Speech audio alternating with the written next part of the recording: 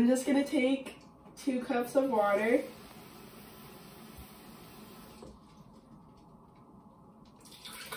And put it in the blender.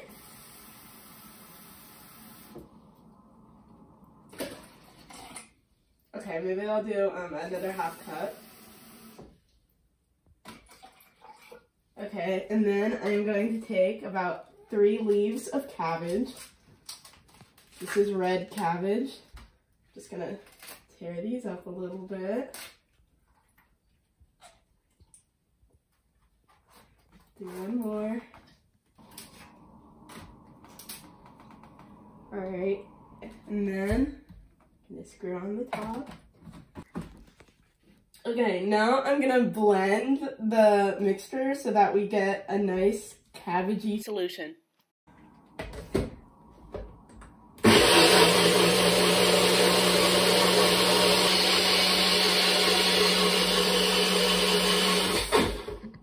Okay, so as you can see, the water is like really purple now. Okay, so I've put a coffee filter in this steamer basket with holes in it so that I can make a filtrate that only contains the liquid from the cabbage water and not any of the actual leaves. I almost opened it the wrong way. Okay, so now I'm just gonna continue pouring the liquid over. You see the filters there, so no cabbage leaves are gonna get out. It's just the liquid.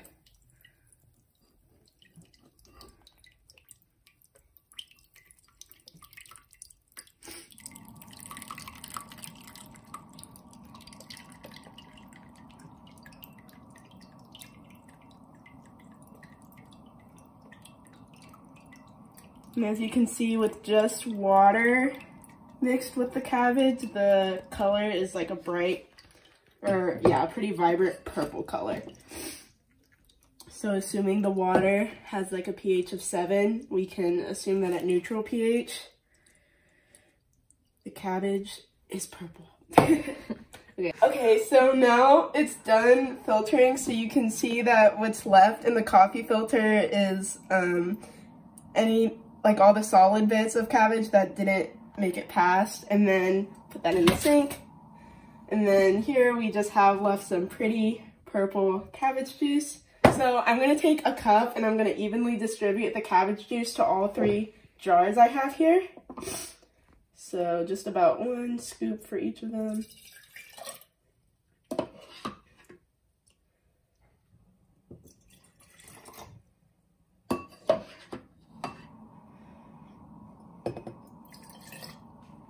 And then I'm just gonna repeat that until there's no more liquid left in the bowl.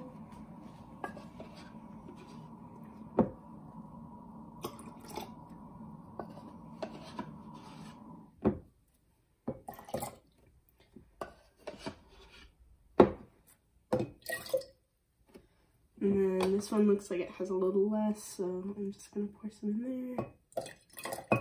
It doesn't have to be exact because we're just looking for a color change. Okay, so now our 3 jars have cabbage juice, and you can see under neutral pH it's all purple. So first we're going to test how the cabbage juice changes in response to an acid. So I have some vinegar here, which is acetic acid. So I'm going to open that, and I'm going to add just 1 tablespoon to the acidic jar, and we're going to see if the color changes. Wow, so you can see that it's turning pink, and I'm going to get a spoon to stir it with so that you can really see.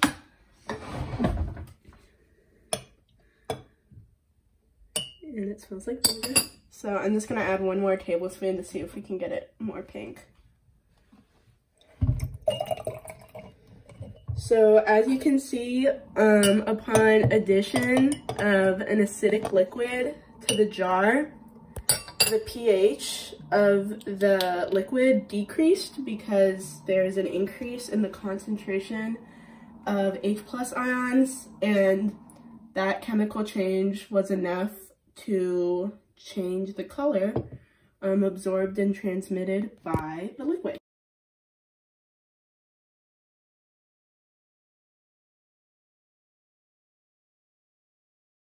Okay, so now we have our jar for the base, and I have some baking soda, which is kind of a classic base, so I'm gonna pour about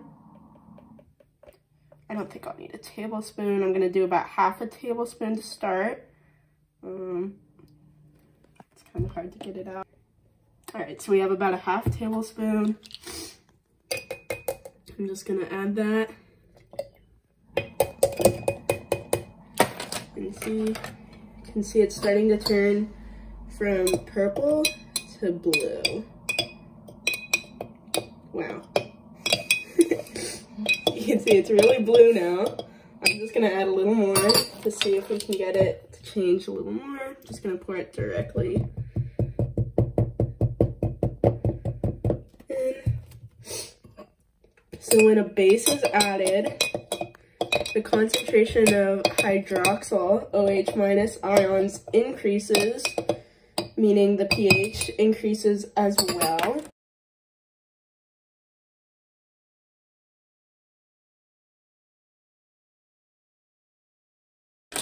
So that means that increasing the pH changes the color of the liquid from purple to blue, and decreasing the pH changes the color of the liquid from purple to pink.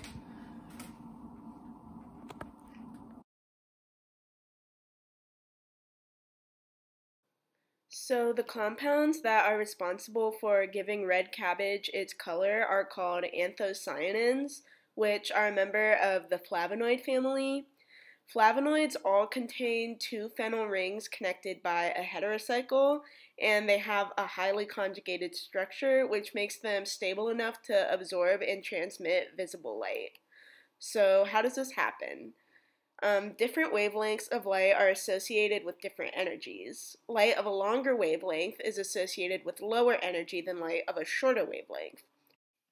Light of sufficient energy can be absorbed by a molecule, and when this happens, an electron will be promoted from a ground state to an excited state.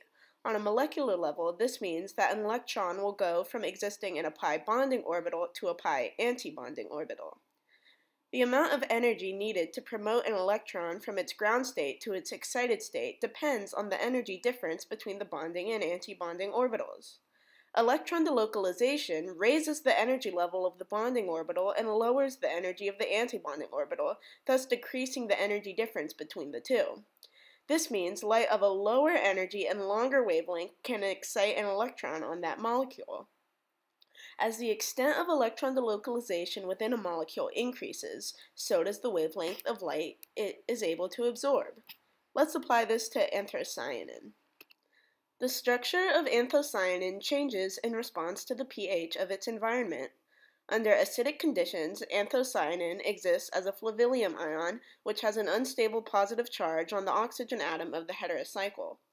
Protonation also makes it so that less resonance structures are available to the molecule, so the energy difference between the ground state and the excited state is relatively large.